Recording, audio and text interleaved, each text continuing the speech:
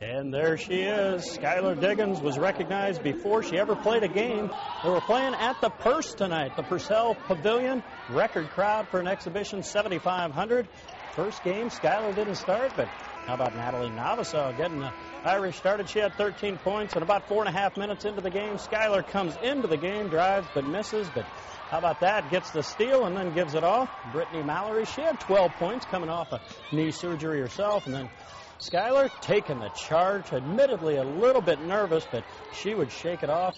Her mom, Renee, was watching there and take out. There's Melissa Leckleitner and Skylar, the bank shot for three. Finished tied for team high, 17 points, 3 steals.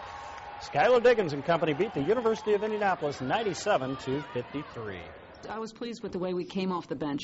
I thought Skylar coming in played just a great game, a great first game, and Erica